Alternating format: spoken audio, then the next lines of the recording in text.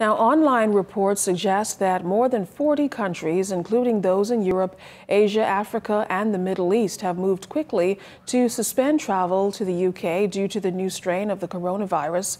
As to whether or not the Bahamas will follow suit, here's Foreign Affairs Minister, the Honourable Darren Henfield.